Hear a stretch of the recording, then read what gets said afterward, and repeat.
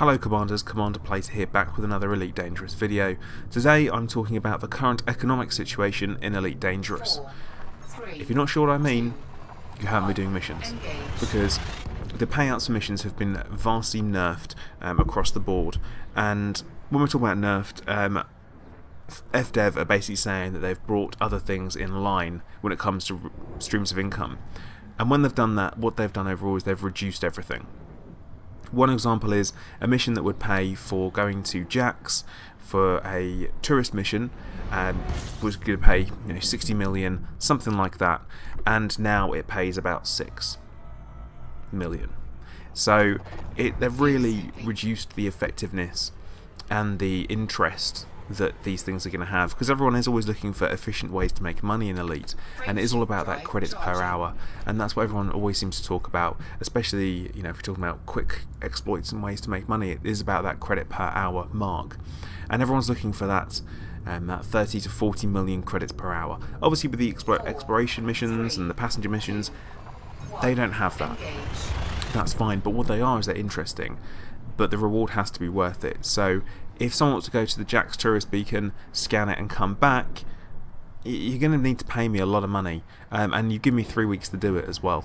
So certainly if I want to actually make some money and have some fun at the same time, because if I'm just rushing towards Jax and I'm doing nothing but neutron star and white dwarf jumps, then it's not going to be particularly interesting for me from an exploration point of view.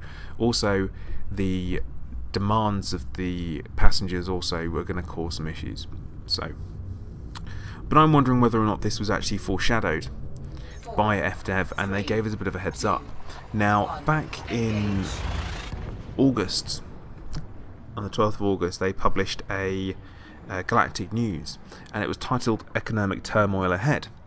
Now, as it reads, according to Galactic Finance Times, analysis of the largest corporations in the Federation and the Empire reveals evidence of a significant economic downturn in the coming years. We're seeing poor revenue forecasts for a wide range of corporations, including big names like Sirius, hopefully everyone knows who they are, Gutamaya, and Core Dynamics, and everyone should know who they are, of course. They should be concentrating on marketing to leverage new product ranges, but instead they're diverting resources into intensive research and development. They're ignoring the traditional sales cycle, and we don't know why. It's perplexing. Shareholders have seen poor returns on their investments in the recent months, with stock prices dropping across multiple sectors, although this has given others the chance to pick up stock at bargain prices. Several of the pertinent corporations were contacted by the Galactic Finance Times, but none deigned a response. Despite the GFT's report, some commentators, who knows how you say that, blame the downturn on the London Treaty, which was signed by the Galaxy's 3 major powers in 3278, following an introduction of the frameshift drive. The treaty enforces strict tonnage limitations for capital ships and was aimed at preventing an arms race, but in recent years it has come to be perceived as a barrier to economic development. Interesting so far.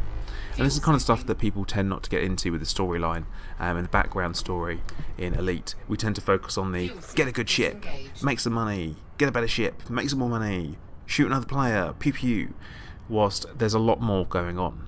So, one option for investors looking for a risky but possibly lucrative venture is a startup called MetaDrive Inc., a small company based in the Chi Orionis system specialising in hyperdrive research. The company is reported to be seeking investment. Now, I don't think there's a community goal around that, so that was just kind of dropped in casually. So currently I'm actually on my way to that system, because I thought it would be worth having a look at to see what's there, because you never know. And FDev do kind of drop things in there. It might be nothing, but if not, it's a different system for me to go do some missions, and please, I want to make some money. But FDev are nerfing everything. Every time the player community finds a way to make money, FDev come in and they shut it down. And board hopping is a prime example of that. You know, but before board hopping, it would take you maybe 10 to 15 minutes to load up 20 missions of exactly the same type with the same target, and you'd be able to go in there and you'd be able to make your money nice and quick. But that is gone. Now the board hopping does happen, but the missions refresh slowly, much slower than the every time you go in and out. Instancing doesn't seem to be working the same way. Now, whether they've done this because they knew it was an exploit and people were doing it, or they decided to do it to minimise servers and instances available so that people bump into each other more often, and they haven't really admitted it. All they've said is, oh, we've reviewed the mission systems, and that's what they always say in their updates. We've reviewed the mission systems, as well as we reviewed the rewards. Reviewed the rewards means reduced them. That's all that means. Call it what it is. It's a nerf. But again, we're the community. We decide what a nerf is. So maybe it's not a bad thing. Maybe they're trying to limit people's development in the game. And one thing to think about is the engineers isn't something you can buy your way through. So FDev have successfully with that one slowed people down. And the community complained initially with the one material being given out, or the one data, and I can agree with that. That was pretty a real turn off towards it. But now we're getting 3 each time, and certainly I'd say some things are much more difficult to find than others. In particular, I'm still looking for modified embedded firmware. Cannot find it anywhere, no matter which places and which settlements I scan. I cannot find it. I can always get something different, but hey, there you go. If someone's got somewhere reliable for modified embedded firmware, please leave a comment, let me know, help me out. So I lost my train of thought completely. That's good, isn't it? So talking about the nerf is, obviously FDev have probably got an idea of a credits per hour they want people to have and be able to earn effectively. Now, even on some of the best trade routes I've managed to try and find, and that's on ET and IO, is, you know, it's only like 17 million per hour as an absolute tops, which for the amount of work, and it's boring as well. I mean, you've got kind of passive and active ways of making money. It's a pretty passive way. So people tend not to be interested in that, or those who are trading, it's pretty boring and they're doing it for something else, with a goal to do something else. And certainly I think combat missions should be better paying, because combat, it's called Elite Dangerous. It's not called Elite Truck Simulator after all, is it? And I do understand that trading can be dangerous, but it's not very exciting. I have done it.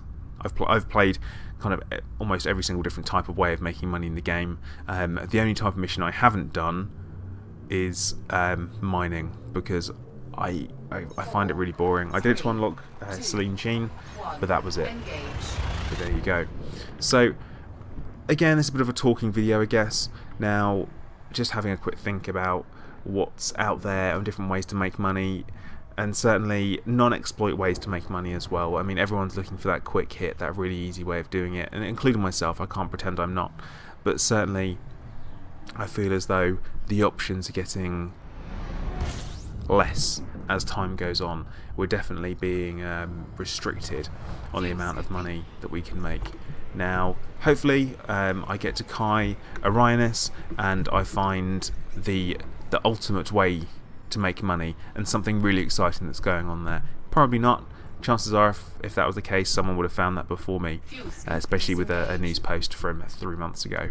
But once again, I'm Commander Plater, in search of ways to make money in the galaxy and find a successful way to get through it before the aliens arrive. Thank you for watching. It's Commander Plater out.